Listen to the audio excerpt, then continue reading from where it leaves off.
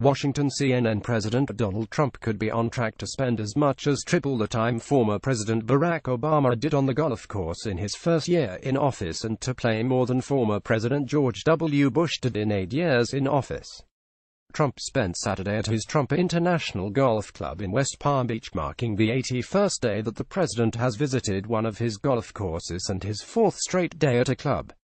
A law enforcement source said Trump played with golf legend Jack Nicklaus, a longtime supporter of the president. It is unclear, however, whether Trump golfs each day he visits a course or how many rounds he plays when he does. White House aides rarely confirmed that the president is golfing, but Trump did so himself on Friday, announcing that he was playing with golfing stars Tiger Woods and Dustin Johnson. By comparison, Obama played 333 rounds of golf during his 8 years in office, and at this point in the first year of his term had played 26 rounds, according to Mark Nola of CBS News, who keeps detailed statistics of presidencies.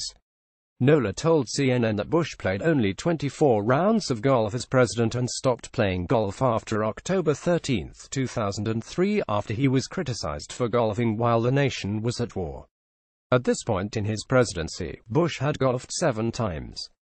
Many Americans and more than a few presidents play golf.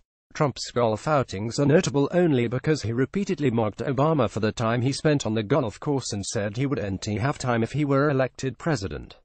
"If I win, I may never see my property, I may never see these places again," Trump said at an August 2016 event. "But because I'm going to be working for you, I'm not going to have time to go golfing, believe me. Believe me. Believe me, folks." CNN's Elizabeth Landers contributed to this report.